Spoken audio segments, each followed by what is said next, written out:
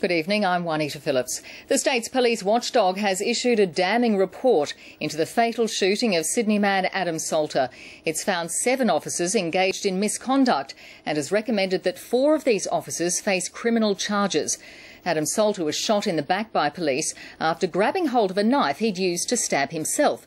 The Police Integrity Commission says officers knowingly gave false evidence and a senior detective prejudged the outcome of his own investigation. Here's Carl Herr.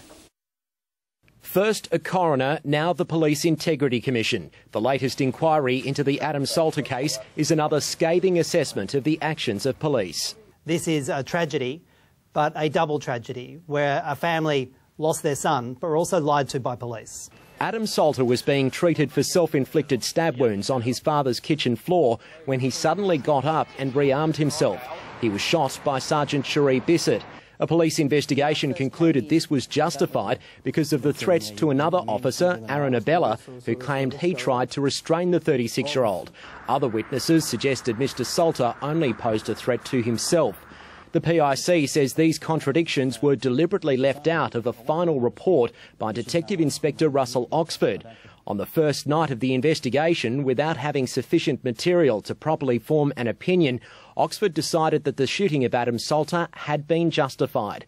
It says the inspector's main role was to ensure the case was dealt with rigorously and thoroughly, but his investigation did not meet that standard.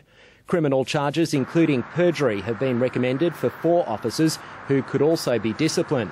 Others, including Inspector Oxford, face possible disciplinary action. The report says an independent oversight body for critical incidents would boost public confidence, but stops short of calling for one. The idea was put to the Police Minister in Parliament.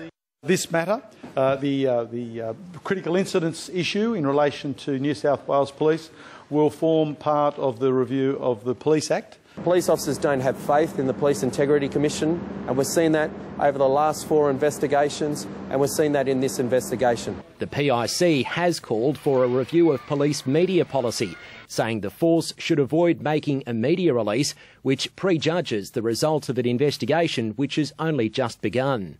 The Salter family is yet to respond to the findings. Carl Herr, ABC News.